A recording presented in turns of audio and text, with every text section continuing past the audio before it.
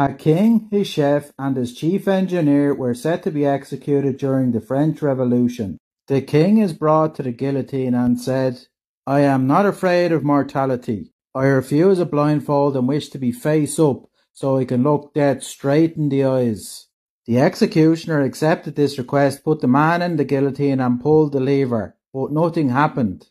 The blade did not drop. The executioner says, "This must be an act of God and proof of his innocence. Release him." The chef is brought to the guillotine and said, "I wish to be beheaded face up as well."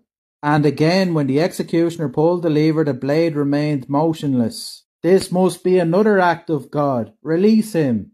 Finally, the engineer is brought to the executioner. The engineer says, "I too wish to be beheaded face up." As the executioner is about to pull the lever, the engineer exclaims, "Oh, I see your problem.